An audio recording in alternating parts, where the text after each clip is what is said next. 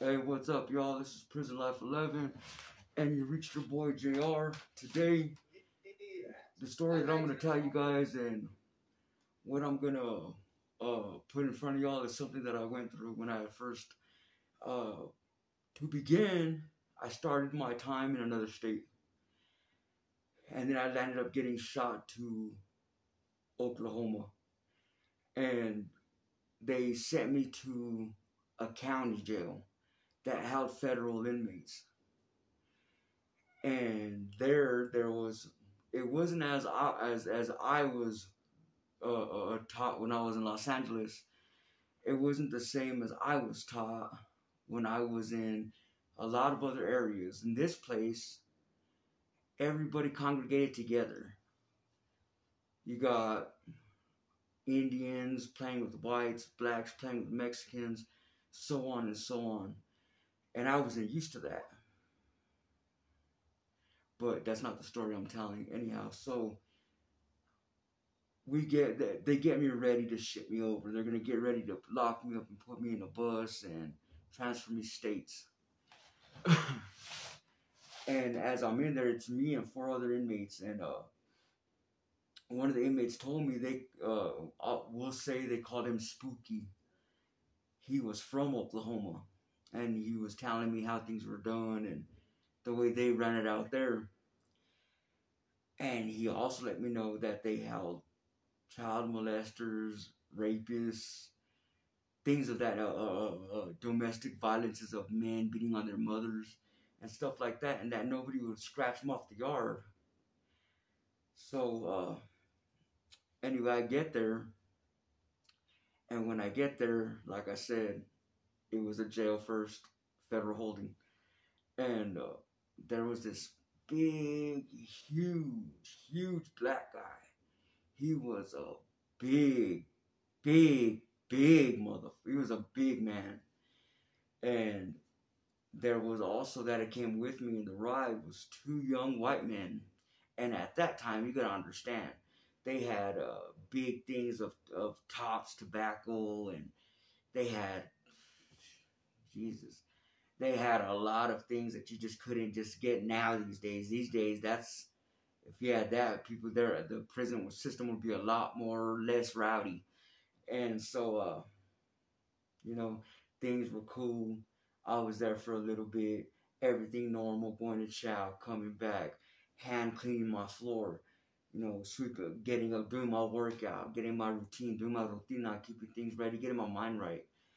And one day, like I was telling you this, I'm trying to think of his name. We'll call him Joe. Joe was the biggest African American man in the facilities, what I heard, and in that pod. So these 2 young men, white men, I don't know what they thought. I don't know who trained them, who schooled these guys.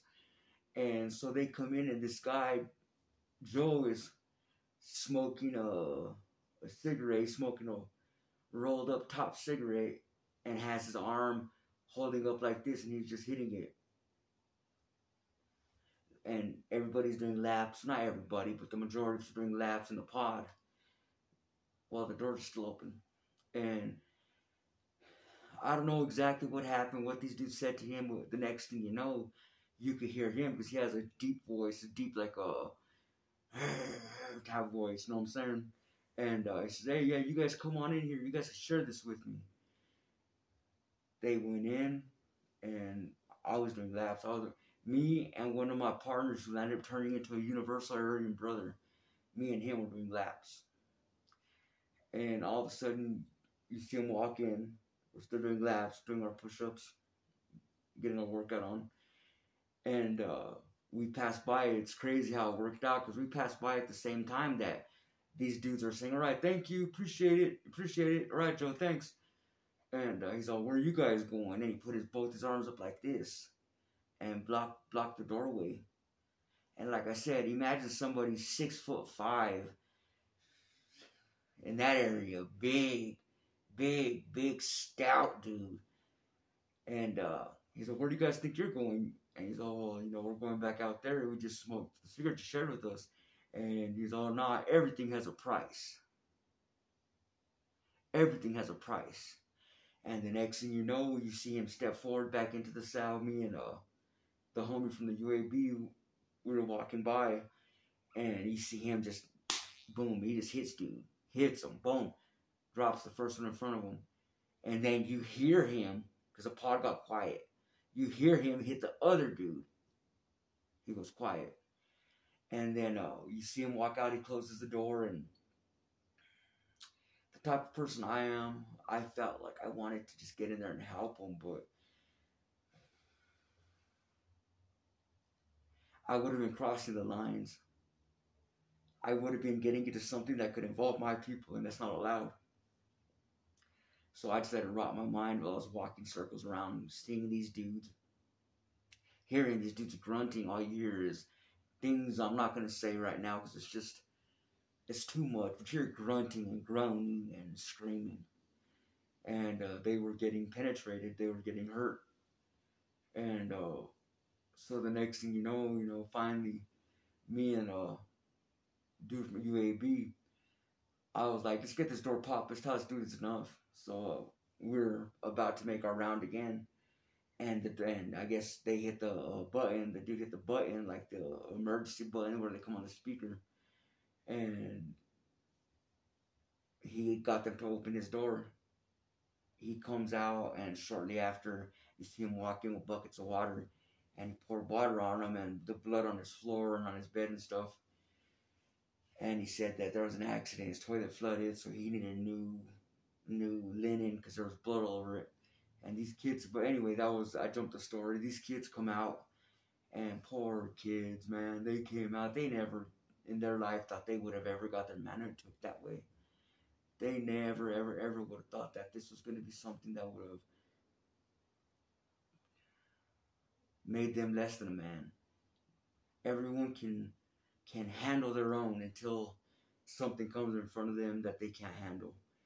And these kids decided that they were going to go on ahead and share a cigarette. They had already stepped out sideways and trying to get free stuff from somebody who was an obvious predator. So these kids come out, they come walking out, and you can see the blood stain the back of their pants, and they're bleeding bad. They ended up having to Metaflight both of these kids. They Metaflighted them both out of the county and took them to whatever hospital was in that area, I guess, and or wherever they went. But so this is something that I thought about for a long time. I thought about this because when I hit big time, when I finally got to the joint and hit and started going to war and started doing crazy things, I was really, I paid attention to what was happening around me. I paid attention to, even if I was looking straight, my peripheral was looking side to side. Because what you got to understand is when you hit the penitentiary, no one's your friend. No one's your friend. No one's your brother. No one cares about you. Except for your family. Well, I hope you enjoyed the story. I'm going to start, because I got shot in the head. Shot in the arm, and thrown off a 20-foot building, so my brain goes kind of slow, and I forget things as I'm trying to tell you guys these stories, right? But I'm going to try and work on slowing down and telling you guys slower. And if there's anything that you guys want to hear about, if there's any questions, like, well, if you got families in there, or just anything that you want to know, that you think you're on your way there, and you want to know what might help you, or anything like that, you go on ahead and you just, comment me and let me know. But also, I'm a new channel, so I would really, truly appreciate it if you would spread the word around that I am speaking realness, and there's nothing coming out of me that's a lie, and I'm just trying to help the kids stay. My whole plan growing up, as my time went on in the pen, is I wanted to help the youth stay out of prison.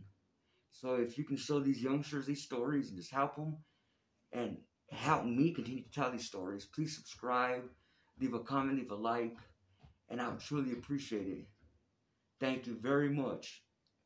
And you guys keep your head up. Salute to all the real ones, and God bless you.